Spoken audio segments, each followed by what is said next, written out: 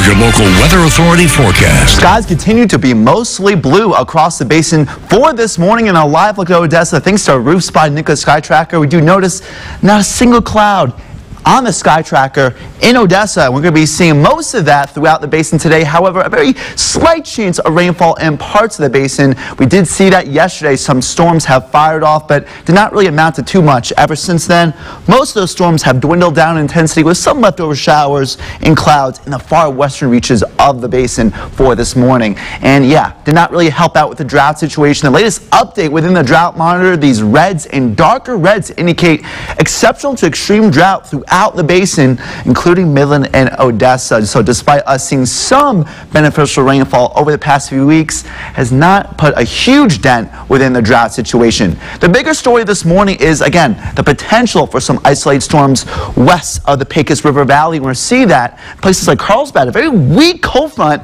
We do notice those north to south moving clouds igniting some showers and even rumbles of thunder near Carlsbad right now, but again, not amounting to too much. We do notice those winds from the north and southeast New Mexico, but otherwise we have southerly winds taking hold throughout most of the basin, and that's going to really warm things up this afternoon in the mid to upper 90s and lower triple digits. So make sure you guys hydrate throughout the day and have the sunglasses out there, and also jump in the pool or have the air conditioning on inside. Yeah, high temperature, 101 degrees in the Tall City. That's way above normal for this time of year. As much as 5 to 10 degrees above normal throughout the basin.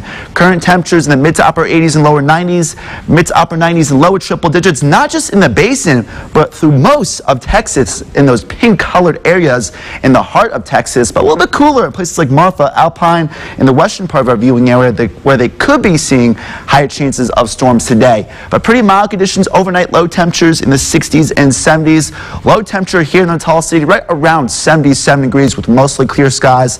Those winds fairly light out of the south at 5 to 10 miles per hour, but strong winds at times where we could be seeing some storms in the far western reaches of the basin today and also in places like southeast New Mexico, limiting those temperatures. And yeah, it's going to be a little bit more humid in those areas, but dry elsewhere with some afternoon clouds and rain showers just north of our viewing area later this evening.